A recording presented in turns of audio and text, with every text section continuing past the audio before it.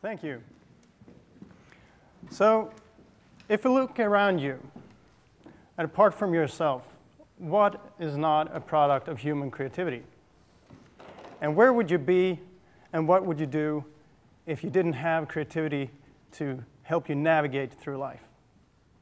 Defined as the ability to generate ideas and products that are at the same time both novel and meaningful, creativity is extremely important to the individual and to society. Yet it is an ability that we know relatively little about in terms of what makes us creative. If we knew more about the neural mechanisms of creativity, we would have better possibilities to develop this talent or this ability, to educate ourselves and to design our environment as to maximize creativity, both on the individual and on the group level. Research so far tells us that creativity is an extremely complex phenomenon. It stems from a rare combination of personal traits and cognitive abilities, a complex interaction between genes and environment. And if we look at the brain, it's not very simple either. There does not seem to be one particular region which is sort of the creative region, and if we stimulate that, we're all geniuses. That's not the case. And I would like to illustrate that point by showing some findings from studies that we have done on professional musicians. We had them come to us, well, we asked them, and we had them play piano in a MR scanner so that we could look at their brain activity while playing. And we compared musical improvisation to just pressing keys randomly. And we saw nothing that was unique to musical improvisation, which is quite remarkable. Instead, we saw a network of regions in the frontal portion of the brain that was predominantly active for both these tasks. And to illustrate this further, here you see on top a slice of brain looking from the top, quite high up. And here you see different experimental conditions where they improvise melody, they improvise rhythm, and they do free improvisations. And they also do sight reading. So they play from a musical score. And you can see that under the improvisation conditions, activity in these regions is higher. But it's not zero when they're doing sight reading.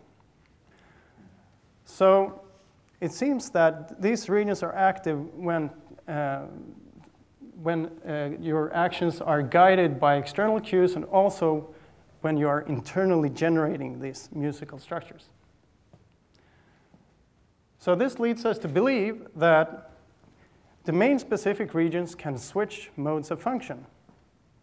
When there is not enough information in the environment to guide actions, these regions can, based on your stored expertise, switch modes of function and generate, in this case, novel and meaningful musical sequences. And this is a quite new perspective on how creativity works in the brain. So this is an example of what we see when we look at a group of high creative individuals and try to see what's common in between them. We've also used another approach where we look at individual differences in creativity, because people are creative to different degrees. And by correlating individual differences in creativity with individual differences in their brains, we're able to say something about the processes and mechanisms that are involved.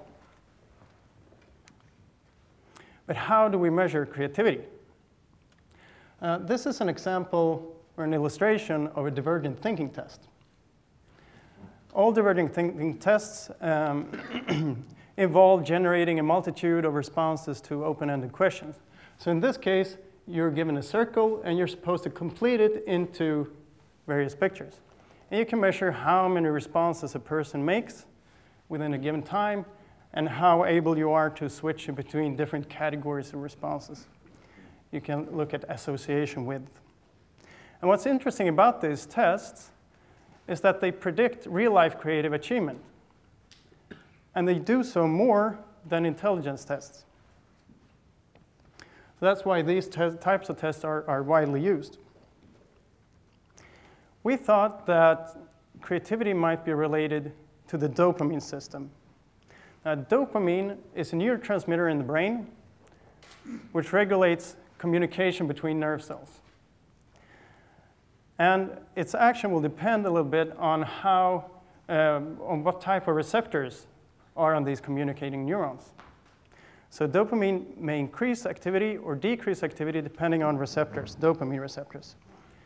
Dopamine is involved in various aspects of cognition, and it's also involved in creativity. As was shown in a study in which one could see that people who scored higher on divergent thinking tests were carriers of a certain allele of a D2 receptor gene. And we know that genetic variations in this gene is related to differences in dopamine D2 receptor density in the brain. So we thought that, okay, maybe divergent thinking is related to individual differences in dopamine D2 receptor density in different regions of the brain. So we had a group of healthy subjects come to us. They did a divergent thinking test. And we scanned them using positron emission tomography to look at D2 receptor density. And we found that those individuals who scored higher on the divergent thinking test also had lower levels of dopamine D2 receptor density in a region called the thalamus, which is here at the center of the brain. You see the outline of the brain. This is from the side, and this is right in the center. Thalamus is described as a relay station in the brain. Sensory information comes into the brain and is distributed to various regions. It's also important for upholding communication between regions that are far apart. And we know that this is important for creative thinking. So this lower density of D2 receptors, what does it do? Well, it will affect information flow. So to reduce filtering of information, and it will affect the distribution of information across the brain. So more information will be let through, and perhaps unexpected information will be let through. And this may facilitate divergent thinking. So to increase fluency, increase cognitive flexibility, and also give a greater association with. Interesting is also that this might explain a curious link that exists between creativity and mental illness, which we will hear the next speaker talk about more. What is typically found in patients with schizophrenia, it's a consistent finding, is that they have lower levels of D2 receptor density in the thalamus. Now, in this case, it's believed that this state leads to an excess of information and a dysregulation of the information flow. So you have disorganized thought processes, possibly hallucinations as well. So the relation here between creativity and mental illness might be that thinking out of the box is, to some extent, facilitated by having a less intact box.